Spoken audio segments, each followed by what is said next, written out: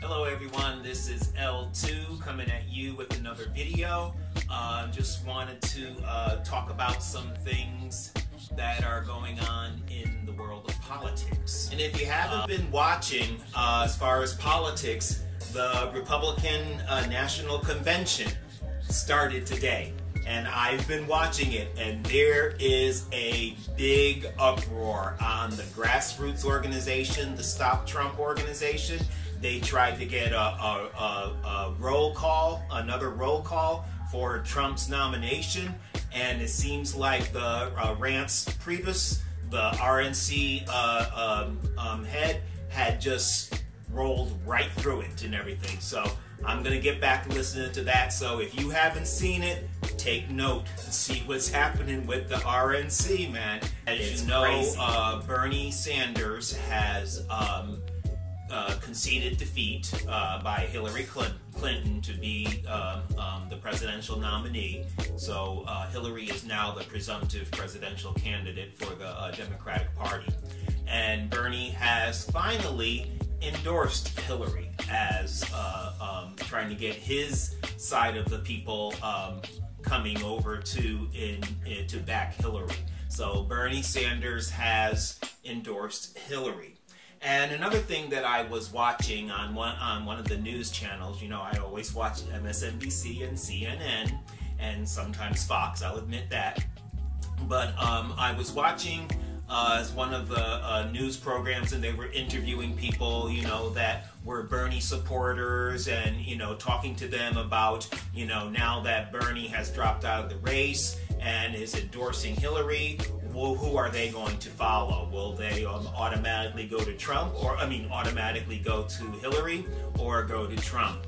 And there was this interview they did with this black man, an African-American man, and he was with an organization called Black Men for Bernie. Okay, I've never heard of it before. I only saw it on his interview on MSNBC, and they were asking him, you know, okay, now that Bernie has dropped out of the race, are you going to be endorsing Hillary? Will you vote for Hillary?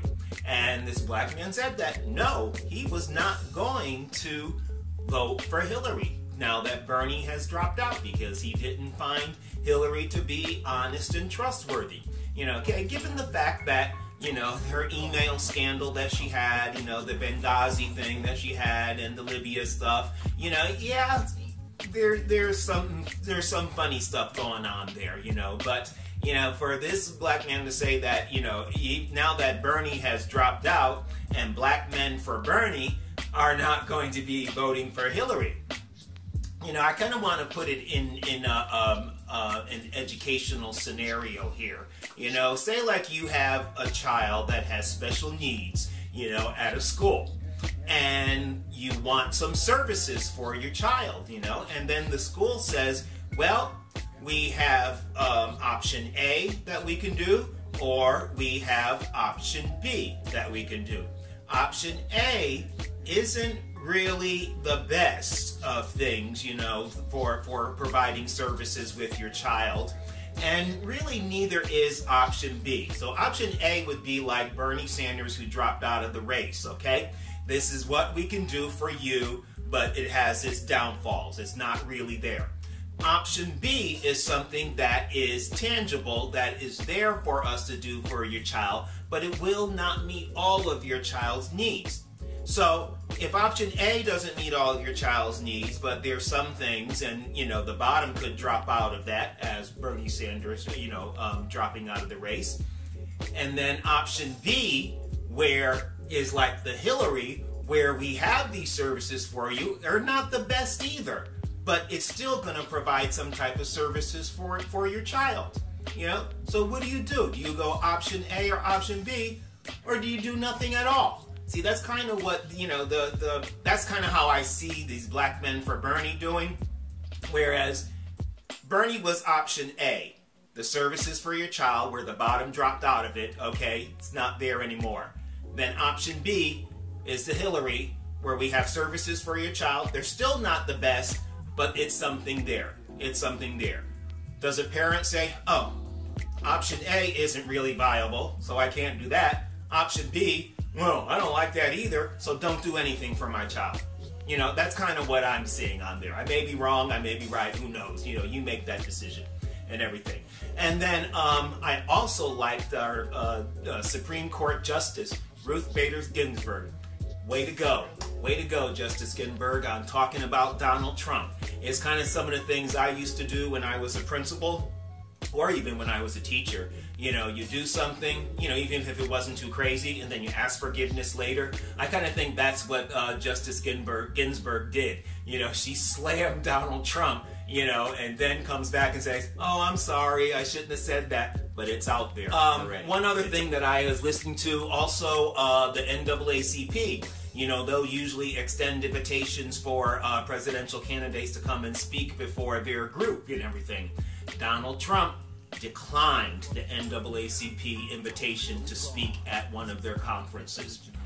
You know, his support rating is 0 among African Americans, so maybe he thought, oh, it's 0, it's not going to make any difference or anything like that. But, you know, hey, Donald, you know, you still have some black supporters out there, you know, like it or not. You know, you did have a black man out there. You say, hey, there's my African American. Don't you remember that, Donald?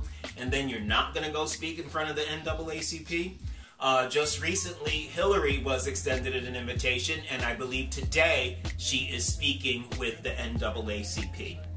Also talking about Donald Trump's vice presidential pick, Mike Pence and everything. So it's Trump Pence. I saw someone on Facebook say Trump Pence TP, toilet paper.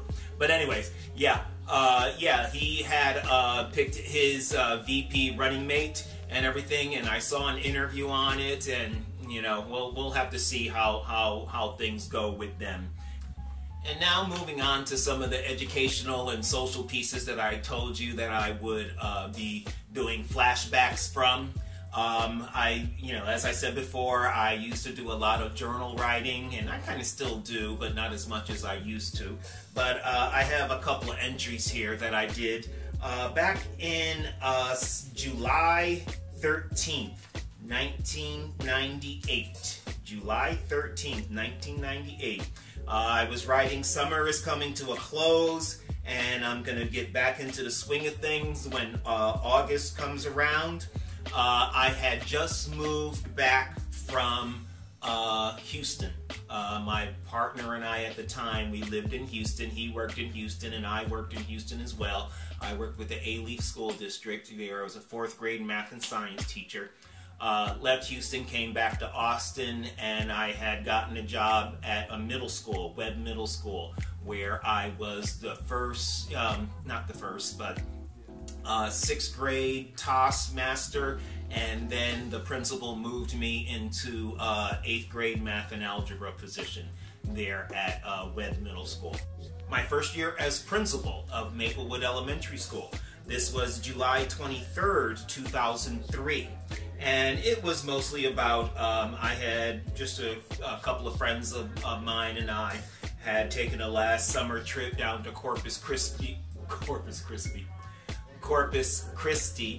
and, you know, just having some fun time on the beach and stuff like that, you know, and just having a nice little summer vacation and everything. So, yeah, and actually that's when I got my first tattoo, back in 2003, and it's this tattoo here. I don't know if you can see it or anything, but yeah, got that tattoo, first one, you know, and then this one. And just a little update on the China situation. All of my paper, I think I've told you, all my paperwork has been sent over to China through the school. The school has given it to the Chinese government, and now I just have to wait for the Chinese government to approve all of my paperwork, and then they'll send me the 2 letters of approval that I need to take to the Chinese embassy in Houston, Texas, to get my work visa. So that's going to be a couple of weeks. You know, there's, you know, I don't like to talk about it, but there is the possibility that they could disapprove my documents or something. I don't know, but I don't want to think about that. But yeah, that's where I am on the Chinese thing, and I even been packing up the house and getting things done with all of that. Hope you enjoyed the video. If you like it, like or subscribe. If you have any comments, make the comments down below. I try to make videos every week, so be on the lookout. This is L2 to you. I'm out.